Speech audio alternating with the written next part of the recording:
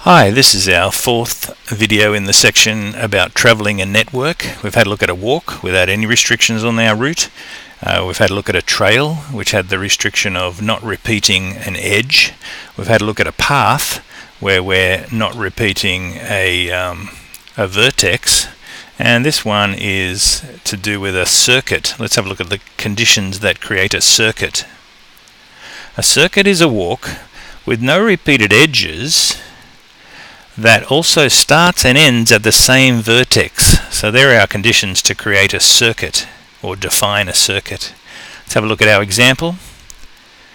If we go from F to E to D to C, back to B, down to E, down to A, and finishing off at F, which was our starting point as well. Notice we have F as our starting point and F as our finishing point. That's one of the conditions. Starts and ends at the same vertex. In this case it's the vertex F.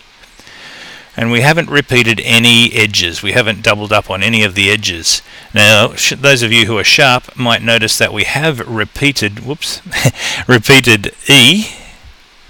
We have visited E, the vertex E, twice, but that's not a problem for a circuit. We just have ticked off all the definitions here. We haven't repeated any edges, and we've started and ended at the same vertex, that vertex at F. So we've fulfilled in our diagram here all the conditions for a circuit.